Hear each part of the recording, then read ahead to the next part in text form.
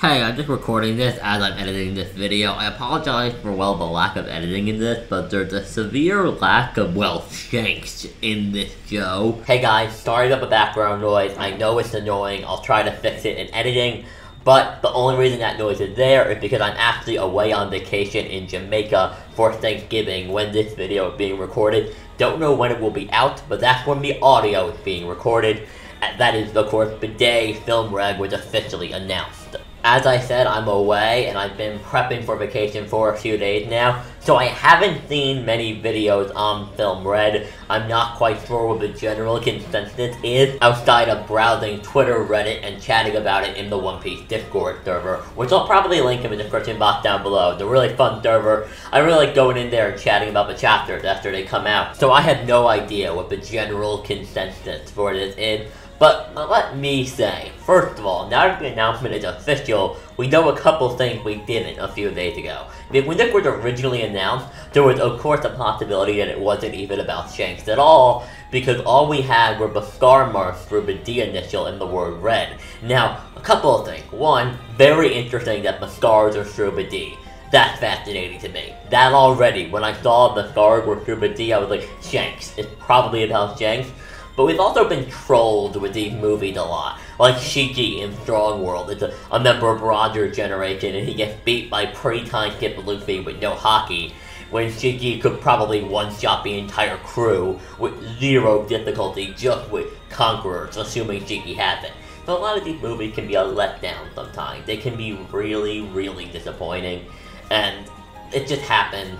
So I was worried initially, and I didn't want to make a video on it until the official announcement came out, that how do we know that this isn't like the kid story? Like, how do we know for certain this isn't the story of how kids lost his arm to Shanks? Like, how do we know that the scars in the word red aren't an allusion to Shanks being a bad guy that appears in the movie for like 2 minutes, and we just see Shanks cut off Kid's arm, and then the whole movie is about Eustace Captain Kid, who nobody likes. At least I don't. Maybe people love the Kid, and I'm not really aware of it. I don't like Kid. I am not a fan of him. I feel like he was really overhyped by the fandom, and didn't really live up to any level of degree of hype. Even the hype I do think was deserved wasn't lived up to, but that's not the topic of this video. We're talking about Shanks. So, okay. This movie is obviously going to be heavy Shanks. And I've seen one thing float around that I have seen is the idea that this may be the flashback movie for Shanks. Because this is a really long manga, and I don't know if Oda would want to keep all that content in it. I don't know if Oda really feels like he can do a full Shanks backstory that will satisfy fans, but I don't necessarily agree with that idea. I do think we'll get Shanks flashback in this movie, I do think we will, but I don't think Oda is going to literally give the Shanks backstory to the anime. But I do think this movie will focus a lot on the origins of the Red Hair Pirates. I think we will see via flashback during the movie, as the Straw Hats go to fight the main villain, who is apparently this woman with headphones, so I'm going to call her Lady Headphones. So, as the Straw Hats go to fight Lady Headphones, because that's all we can call her, she doesn't have a name yet, who I think is the main villain, as the Straw Hats go to fight her, maybe we'll get flashback, because she'll have a connection to Shanks. That's my theory. I think this woman is a woman who is being manipulated, because a couple of the translations that we've seen of like what the movie is about, it sounds like she has to make a choice. It sounds like she may be being manipulated by someone, and maybe the Straw Hat has to go save this old friend of Shanks that they used to work with him, and maybe in the movie we can get flashback to how Shanks met her in the beginning of his journey. She could even be, here's a theory, what if she's a former member of the Red Hair Pirates who left the crew? Like, what if she's Usopp? What if we're doing, like, a story here where she used to be a member of the Red Hair Pirate, and she left because this is, like, a parallel to Luffy and Usopp, and, like, Shanks failed. Like, yeah, that is where Luffy has already surpassed Shanks. He managed to repair and work with Usopp to fix this broken bridge that formed in his crew. What if Shanks had to kick a friend out of the crew? What if maybe Shanks did say, if you disagree with me, get off my ship? Like, what if that happened? What if it meant to parallel Usopp, and she used to be a member of the Red Hair Pirate, and she can tell the story of the origin of the crew? To the Straw Hats, maybe not, because I don't think Luffy may want to know that. Or maybe he would, because Luffy does actually seem genuinely interested in learning more about Shanks. He freaked out and was super fascinated whenever Rayleigh talked about Shanks dealing with Roger. He's always seems to be like, oh, Shanks. He seems to fanboy a little bit. So I think that's really cool. Maybe he will be interested. Maybe Luffy will even ask, like, how did you meet Shanks? And she can tell him, and maybe she met him early on, and maybe then we can get a bit of the formation of the red-haired pirates, of Shanks going to recruit Yasopp in East Blue, because, fascinatingly, the first member of the red-haired pirates, this is a direct difference from the Straw Hats. I found this to be very interesting, because Ben Beckman is like the Zoro of the red-haired pirates. He's like the quote-unquote vice captain, even though Zoro's not really a vice captain, but fans consider him that. He's definitely like the second strongest, the second main dude. Luffy's like right hand, his partner. He's one of the wings of the Pirate King, after all. And I think it's fascinating that Yasopp was the second member to join, because that breaks the parallel between the Straw Hats and the red-haired pirate, which is cool to me. The Roger Pirates have a much more direct parallel to the Straw Hats, with Luffy and Zoro and Roger and Rayleigh being the captain and like their right hand being the first two members to join, which I found interesting. And I'd love to learn more about how Shanks recruited Yasopp. I would really hope it wasn't as simple as Shanks strolled up to Syrup Village and like, joined my crew, and Yasopp was like, okay, and hopped on the rowboat and left. Like, Yasopp been married, I would hope there was more to it. Like, I would hope it was like a Luffy-Zoro situation, where Shanks had to put in effort, like he had to convince Yasopp that he was worth, like he was a captain that was worth leaving his wife and child for. I hope Yasopp didn't just look at Shanks and go, yeah, that's the guy I would have abandoned my family for within like 2 minutes of meeting him, because that would be really messed up. But then again, he is the kind of man to abandon his child and wife and never check in on them. At least I hope not. Like, there's a lot of questions about Yasopp, and did he know his wife had died and his son was basically an orphan? Like, did he know that? I would assume not, because he does seem to care about Usopp on some level, but it's interesting we've never actually really seen in depth him reacting to Usopp, him reacting to the bounty poster of Usopp. Then we get basically everybody else. We get Shanks' reaction to Luffy, and it's weird we never thrown in, especially at post-time skip where Usopp got his God Usopp bounty poster, that we never saw Yasopp pick up the poster and be like, oh, that's my boy! 200 million buried. God, oh, my boy is God. Apparently I'm the father of God.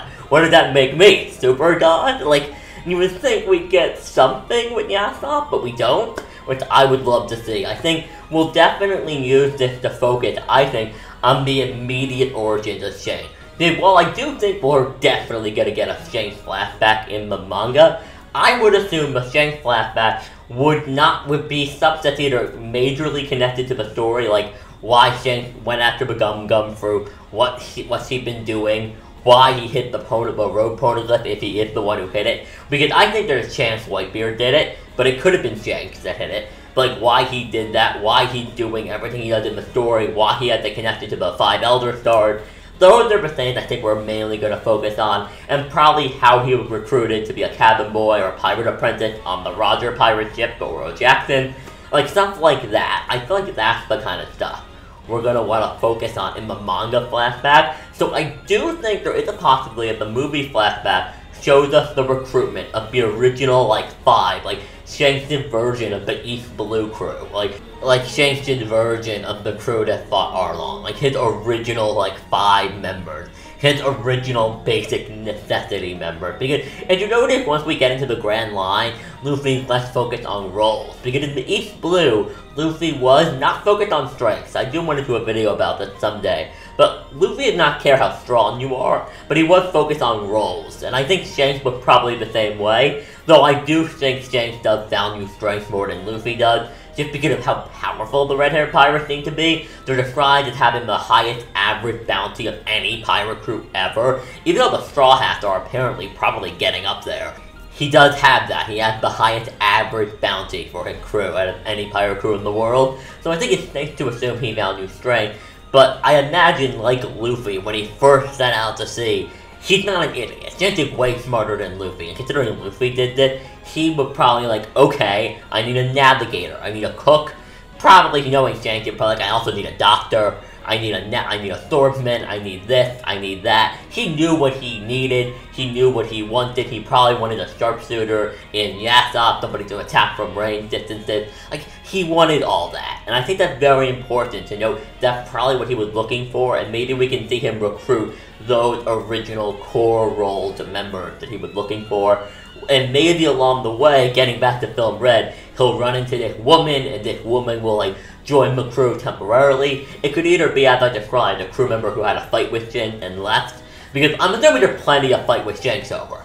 Because Shanks, if we're going off Chapter 1, unless that was just a difference in Oda's writing style back in the very beginning, Shanks is one of the few people in this show to just murder somebody with a gun. Lucky Roo, he just had Lucky Roo straight up murder a man, shoot him in the back of the head with a gun, and be like, we don't play by any rules, we're pirates. Which is interesting, because even the Straw Hats have a sense of, like, honor. And the Straw Hats, Luffy clearly modeling himself in a few ways after Shanks. He definitely idolizes him, and he definitely got a lot of who he is from Shanks. And it's interesting to me that Luffy doesn't do stuff like that. Like, yeah, Luffy cheats and he doesn't play by traditional rules, but the Straw Hats do have some degree of honor. So, Shanks, who knows? There's probably a lot of messed up stuff Shanks has done, or at least let happen. Like, what do you think Shanks did to keep Kaido away from Marineford? Why did he have a connection to the 5 Elders who casually talk about something that I assume is genocide? Like, they call it a great cleansing and talk about how they have to do another one, and they're already responsible for multiple genocides as far as we know. So it wouldn't surprise me, and Shanks had the connection to them. He has a lot of connections, he's draped in mystery. Now, I'm not saying Shanks is evil, I don't buy into that theory, but he may not be Luffy. Like, I think a lot of people are torn between he's either evil or he's Luffy, and I think Shanks is probably in, like, a gray area between being a complete black and white, like on the black side of the black and white chart, a complete monster on the degree of Kaido, who's like manipulating strength. I don't think he's that. But I also don't know if he's like Luffy. He's like, oh, I don't need to kill people, I just need to break their spirits. And he's like, oh, you can join my crew even though you betrayed us. Like, I don't know if Shanks is like that. I think Shanks would definitely do a lot of the stuff Luffy had done, like go to war with the world government over like Robin. But I don't know if he would like go after Nami so much, assuming she had betrayed them and stolen his ship. He may go and beat the crap out of her and take his ship back for all we know. Like, that's where he may be. He may be in between. Like, he would definitely go after Robin, but he may look at Nami and be like, you should have just asked me for help from the start. You took my ship, I gotta beat your ass now. Like, who knows? Who knows what kind of guy Shanks is? But I think he's probably in between Luffy and a complete monster. He's probably in between in some, like, weird, piratey gray area between the two, because I don't think he's gonna be evil, but I don't expect him to be a carbon copy of Luffy. Obviously, that's not the kind of writer Oda is. But there's probably enough reasons that you could have to fight with him.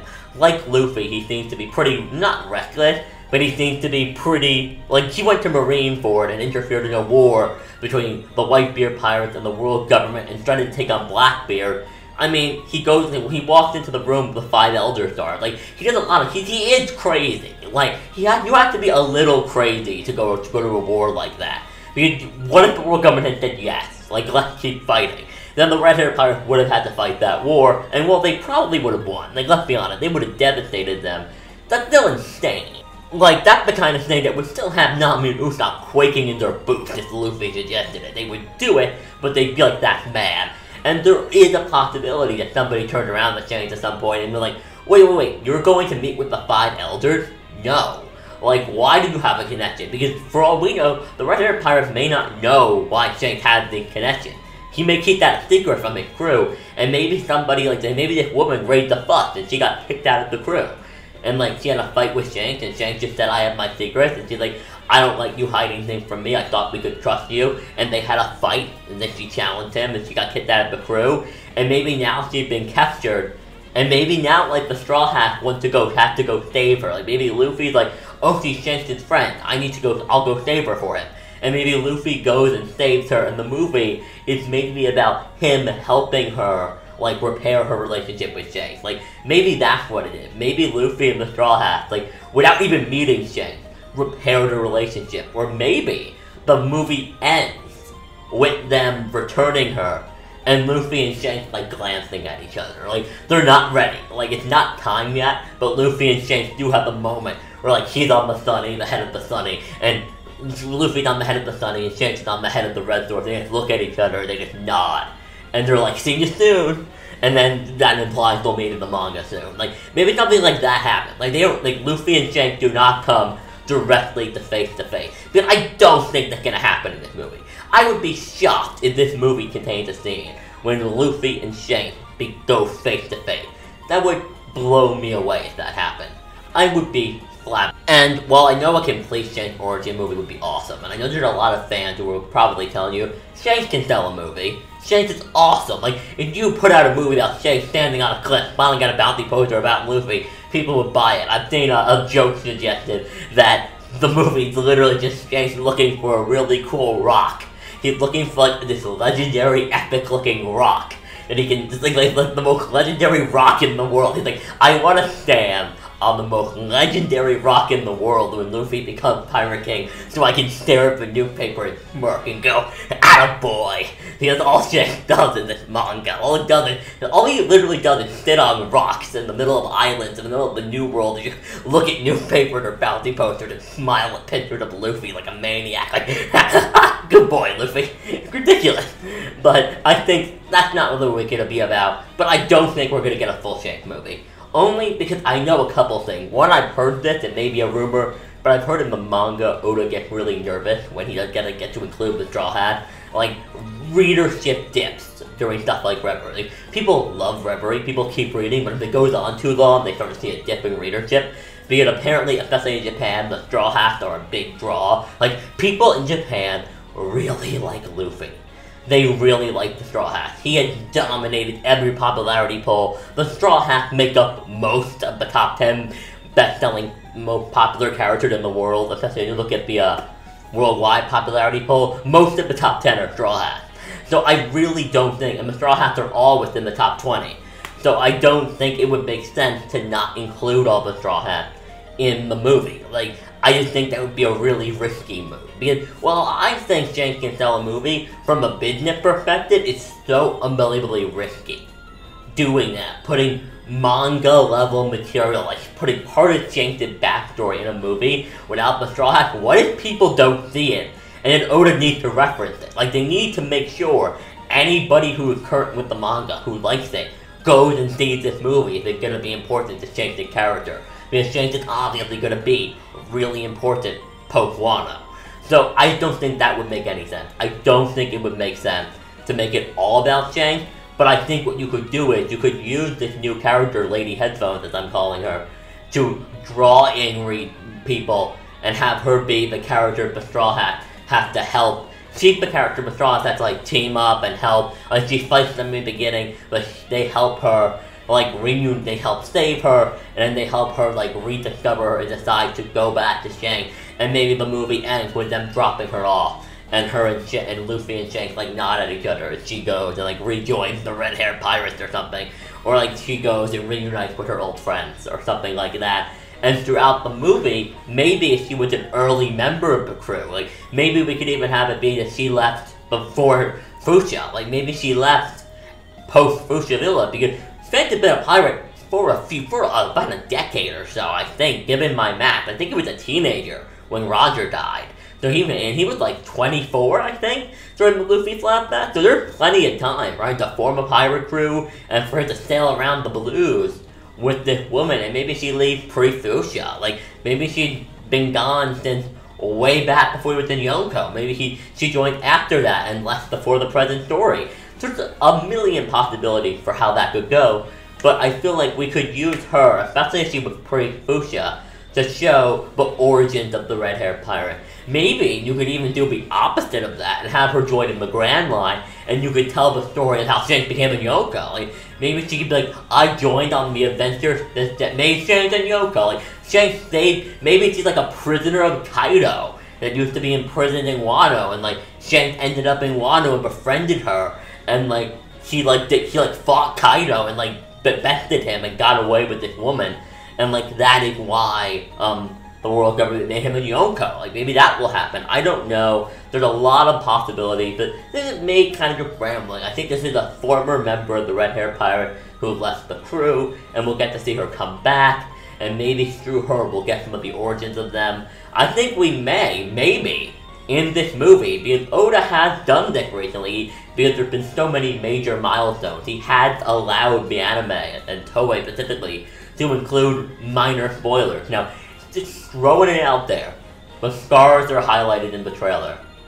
What if, regardless if I'm wrong about everything else, somehow in this movie we see how Shanks gets his scarred? From Blackbeard, like, what if we see that?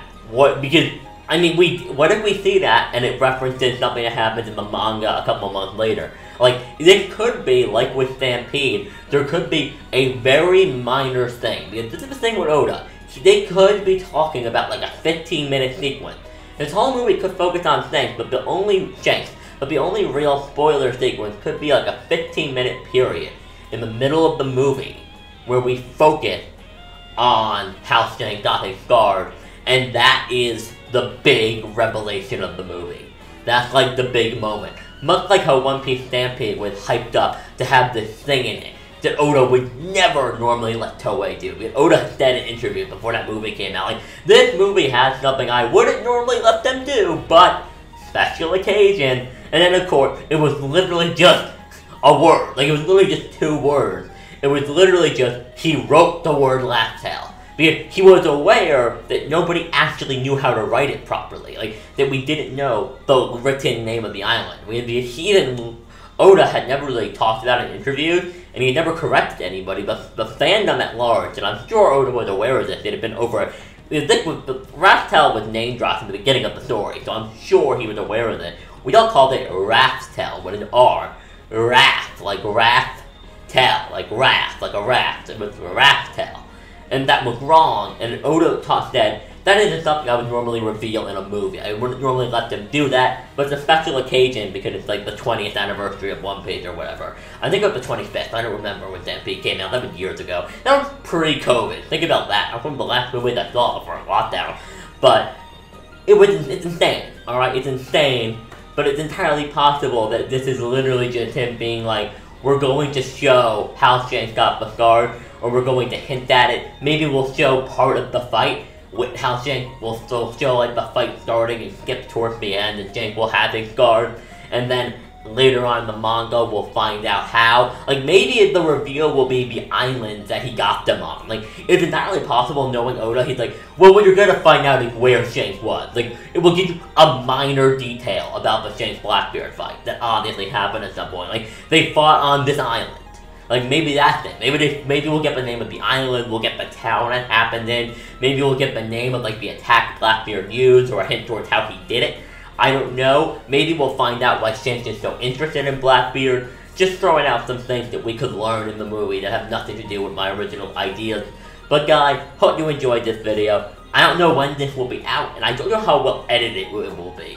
I recorded this with audio only, not with video, because I'm in a hotel room in Jamaica and the lighting isn't great for videos, unless it's during the day and it's really dark out right now, so I wasn't able to do it the way I normally would with video, and to be honest, I don't have a lot of footage of the movie to work with, so we'll have to see what I can do. It will be a difficult edit, and I don't know when it will be done, because once again, I'm in Jamaica, I don't have access to great internet, so getting like footage from the internet, it's difficult enough already. But guys, I hope you enjoyed the video. Leave it a like if you did. Tell me your thoughts on One Piece Film Bread in the comment section down below. Tell me what you think will happen, what you think it will focus on. I just wanted to make like a speculatory discussion video. I'm trying to, ever since hitting 1K, focus more on specific series. I want to focus on One Piece, My Hero, Evangelion, and superhero comics, and I want that to be the focus of the channel, because I really want to start making videos weekly again. Hitting 1K re-energized me, and I'm really ready to jump into it, but I don't know when you'll be seeing this, just because of how long it is and how difficult it will be to edit. But tell me on your thoughts on the movie in the comments. Like the video, obviously. If you want to support the channel, you can check out my PayPal, which is linked in the description box down below. It just helps. I work a part-time job. I don't make much money because I'm on disability. And it helps, one, supply money to fund and buy series to review. I don't like pirating, so I try to watch everything I review and talk about legally. It helps me get equipment. It also just helps me justify the time and effort these videos take. These videos, some of these well-edited videos can take like 2, 3, 4, 5, 6 days to edit. Some of the really longer ones can take like 2 weeks to get out. So, they're really hard work, and I've really been trying to do a video a week. But if you can support down below, it will help you guys see more content. Maybe I'll make a video explaining all this in detail, and why not? I don't really have a Patreon that I really put out there very often. Maybe I'll explain all that at some point. But guys, hope you enjoyed, as I said already. Above all else, have a great day, and I am going to sign out now.